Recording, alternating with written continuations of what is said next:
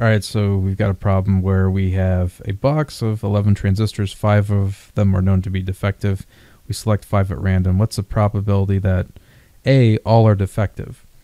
So there's 5 that are defective, so that's going to be, there's a 5 out of 11 chance the first one we pick is going to be defective. Then each event in this case is dependent on the previous one, so it's going to be 4 out of 11, assuming we did pick one that was defective. And then, oh, it's not 4 out of 11, it's 4 out of 10 because you took that one out of the box. So 3 out of 9 times 2 out of 8 times 1 over 7.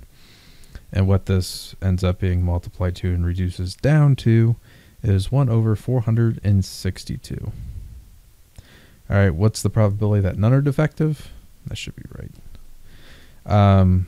So that's similar, except in this case, there's 6 transistors that are not defective. So it's 6 out of 11 times 5 out of 10 times 4 out of 9 times 3 out of 8 is 5.